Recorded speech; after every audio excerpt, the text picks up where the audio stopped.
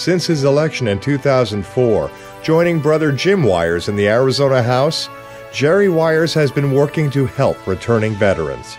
He now heads the Military Affairs Committee. Yeah, Jerry's one of those people that have made huge differences, especially within the veterans. And because it's become a passion. And passions are not turned on and off. Passions are something that really truly go to the very essence of who you are. He has organized job fairs, met with veterans from all branches, and been a hero for organizations like the Military Families Foundation, which helps resettle veterans in need.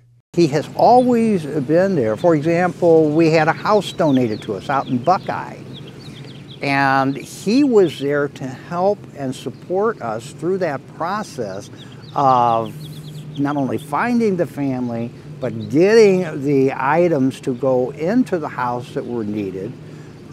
Came out and was a keynote speaker at the event for the public relations side, and he's always been there. When a truck was needed for the group, Jerry was there to help. Well, we needed a truck because of helping them move. A lot of them didn't have transportation.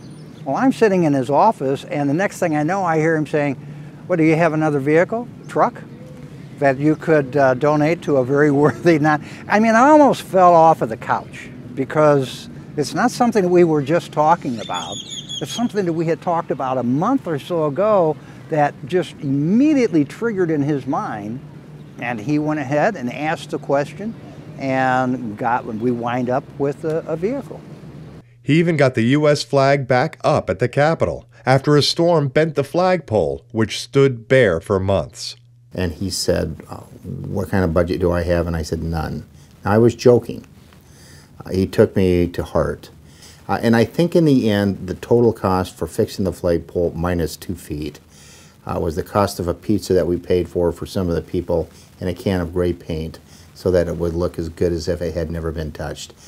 So we were into a pole for less than $20, $25 when state government in its incredible wisdom had already quoted somewhere about $25,000.